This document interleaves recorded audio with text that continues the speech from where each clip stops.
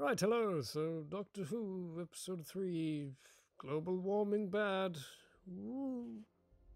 I miss when Doctor Who was just fun adventures in time and space. Had some conflict, had some jokes, things were interesting, move on to the next episode. I know everyone's complaining about the whole woke or broke thing, and honestly, I don't care about all of that. Season 12 isn't nearly as bad as this, just because you don't like an underlining message, even if that message is a bit meh. But I just want an episode that feels like good Who.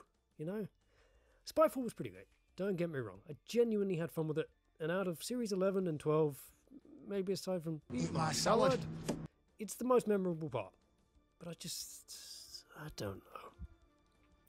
Basically, this episode was a bit meh. So the Doctor and gang go to a spa, and there's that thing from Love and Monsters, but there's lots of them now, and it keeps jumping around, and any sense of tension is lost. Also, funny in between this man has a son, and family drama happens. And then the Doctor gives a speech about global warming, and rather than getting any payoff or defeating the monster, the episode just ends. Look, I can't be bothered to do what I did with the last two and sum up the whole episode. It just didn't motivate me, you know?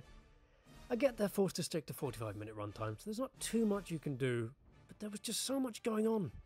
And when you're forced to follow 15 things happening at once, everything just blurs together. Any sense of tension or relief you get from it is completely lost. They try to have some interesting twists like, oh, this is actually Earth, and oh, they are actually humans, and blah blah. Look, who cares? Everyone gets eaten by the sun eventually. Also, why does it need to be a spa? That added nothing to the episode at all.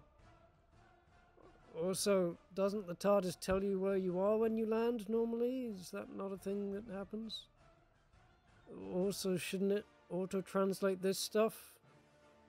I don't know, I'm rambling.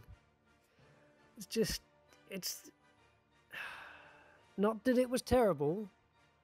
I just found myself disappointed. Like, if you loved it, more power to you, you know?